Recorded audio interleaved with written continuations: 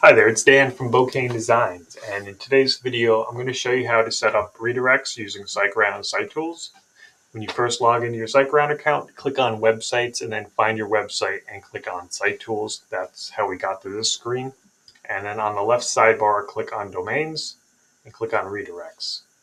And then here's your domain name, here's the redirect type, here's the path that you want to redirect from, and here's where you want to send them to. So for example, let's say we used to have hooliganheroes.com/blog, like in the example, and we renamed the blog page to news. You don't want to just put news in here or not even forward news. You want to put the full path. So https hooliganheroes.com/news. And in our case, it's a permanent redirect. It's not temporary. And you can see that SiteGround likes what we've done, so they put the little green boxes. So this should validate, this should be good. Let's go ahead and click on Create. And now you can see right away it showed up. Here's what we had, and here's where it's going to send us.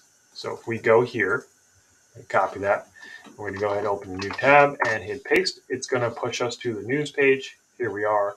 This website is just a dev link, but you can see we are on the news page. The web address is news, not blog. Let's change news to blog, and it's going to send us back to news.